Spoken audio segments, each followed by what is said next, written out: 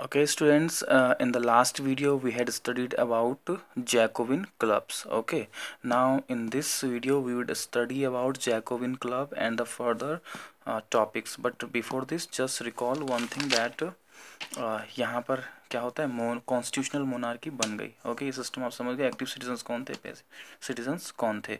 ये सिस्टम बन जाता है, पावर डिवाइड हो जाती है लेजिस्लेटिव, एग्जीक्यूटिव, जुडिशियरी में। ओके, और इसके बाद यहाँ पर क्या होता है कि लुइस 16 पर्सिया और ऑस्ट्रिया की हेल्प से मदद लेने की कोशिश करता है। नेशनल असेंबली जो बनी हुई थी वो क्या करती थी, वॉर डिक्लेयर कर देती है इनके खिलाफ। और इसी दौरान कुछ क्लब्स बनते जा रहे थे जिसमें एक सबसे फेमस क्लब जो बना जैकोबिन क्लब्स, जिसका ये आपको बताया था कि यहाँ पे मर्सिलेस एक सॉन्ग जो गाया जा रहा था रोजेट डी आइसले द्वारा, इसको कंपोज किया गया, जो यहाँ फ्रांस का नेशनल एंथम भी है। ओके, अब हम इसमें सबसे पहले देखते हैं जैकोबिन क्लब के बारे में देखते हैं। ओके, इस समय क्या है, नेशनल असेंबली के थ्रू जो है मीन्स पूरा जो फ्रांस है वो रिवॉल्ट कर रहा है।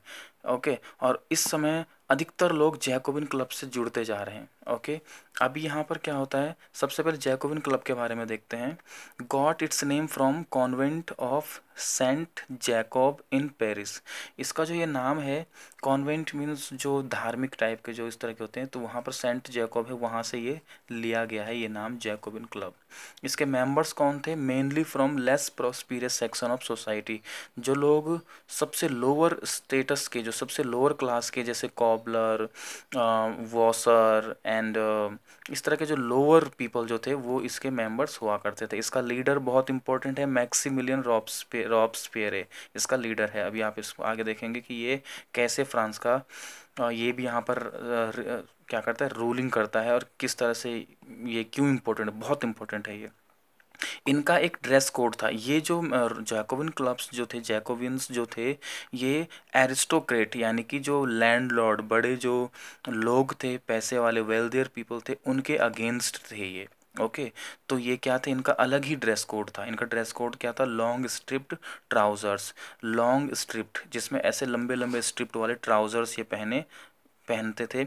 Man war red cap, man जो थे केवल वो रेड कैप पहनते थे, जो किसका सिंबल था, लिबर्टी का, क्योंकि यहाँ पर वुमेन को कोई भी लिबर्टी यानी कि फ्रीडम नहीं थी, तो वुमेन को रेड कैप नहीं था, इनको मैन को रेड कैप पहना था, जो लिबर्टी यानी कि फ्रीडम दिखाता था।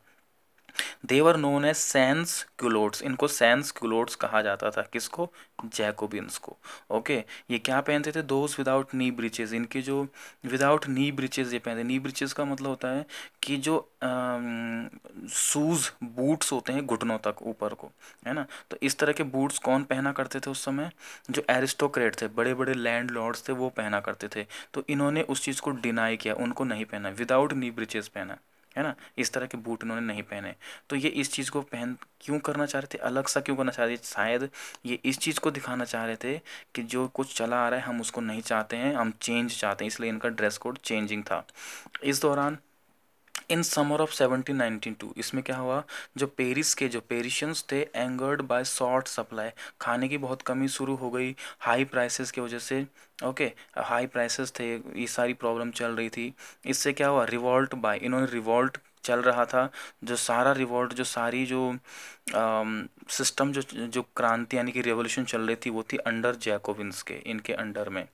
ऑल, अब जैकोबिन ने क्या किया, सबसे पहले जैकोबिन ने यहाँ पर कुछ बदलाव किए। अभी नेशनल असेंबली थी, ओके, नेशनल असेंबली के बाद अब जैकोबिन्स किस तरह, जैकोबिन क्लब जो है ये किस तरह पावर में आ जाता है, क्योंकि ये रेवोल्यूशन का टाइम चल रहा था, लोग इनको ज्वाइन कर रहे थे और सभी लोग इनके साथ थे।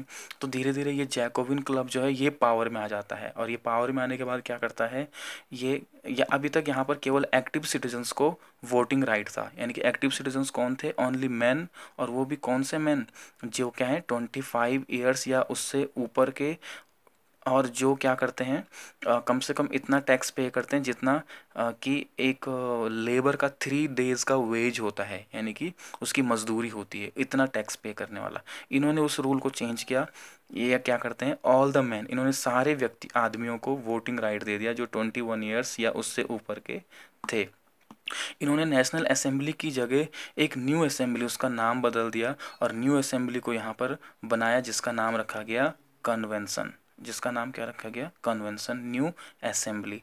अभी तक यहाँ पर जो फ्रांस है, यहाँ पर असेंबली, नेशनल असेंबली थी, लेकिन वो क्या थी, मोनार्की, है ना, कॉन्स्टिट्यूशनल मोनार्की सिस्टम यहाँ पर चल रहा था। कॉन्स्टिट्यूशनल मोनार्की मीन्स कॉन्स्टिट्यूशन तो है, लेकिन अभी भी हेड किसको बना के रखा हुआ था, लुइस 16 यहाँ पर हेड बनाया हुआ था, जो इसको क्या कहते हैं, कॉन्स्टिट्यूशनल मोनार्की। लुइस 16 के पास पावर तो नहीं थी, लेकिन फिर भी ये सिस्टम था।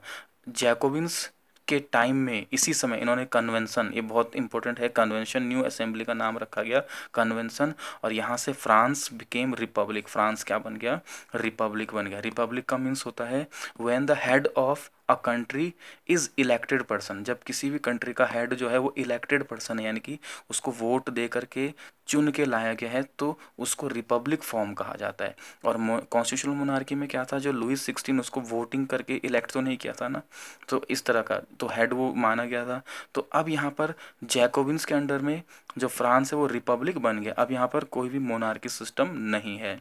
फिर क्या हुआ, व्हाट हैपन टू लुइस 16, उसके साथ क्या हुआ, सेंटेंस टू डेथ, उसको फांसी की सजा, यानी कि उसको एग्जीक्यूट कर दिया गया ट्रेजन्स, यानी कि देशद्रोह के लिए। लुइस 16 को यहाँ पर ख़त्म कर दिया गया। अब बाद में कुछ टाइम बाद जो मैरी एंटोनेट थी, उसको भी इसी तरह से ये सिस्टम यहाँ पर ख़त्म हो जाता है। अब यहाँ पर नई कौन सी रूलिंग, क्या सिस्टम, कौन सी फॉर्म है, रिपब्लिक गवर्नमेंट है, जिसका नाम है कन्वेंशन। जो नई असेंबली है वो, उसके थ्रू यहाँ पर ये सिस्टम चल रहा है। ओके, और अब आपको पता है कि जो जैकोबिन क्लब्स के थ्रू कन्वेंशन को बनाया गया, और जैकोबिन्स का लीडर कौन है, मैक्सिमिलियन रॉबेस्पियर। मैक्सिमिलियन रॉबेस्पियर, और इसके अंडर में कन्वेंशन यहाँ पर चल रही है। Okay, thank you.